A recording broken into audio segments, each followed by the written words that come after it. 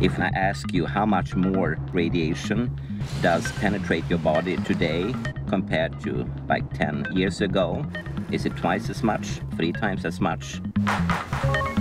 No, it's a quintillion times more. That's a 1 with 18 zeros.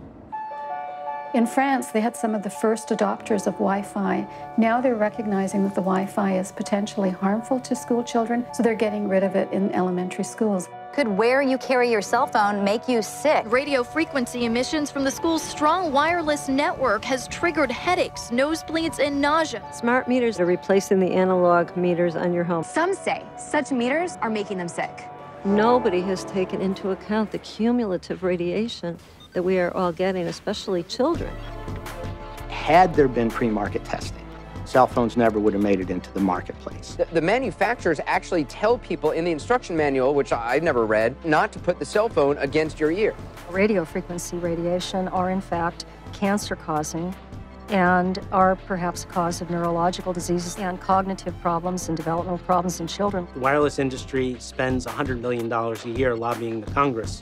So it's really hard to go up against the power of this industry, even when you have the facts on your side.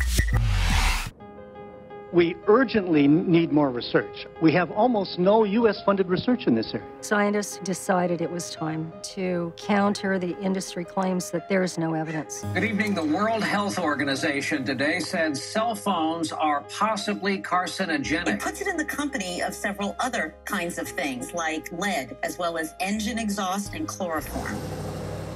These are all things that immediately will reduce your exposure. Use a wired earpiece. Concentrate on speakerphone. A wired computer classroom will not expose your child to radio frequency radiation. I do have a certain sense of optimism that eventually the right thing will happen, like it did with tobacco, like it did with asbestos.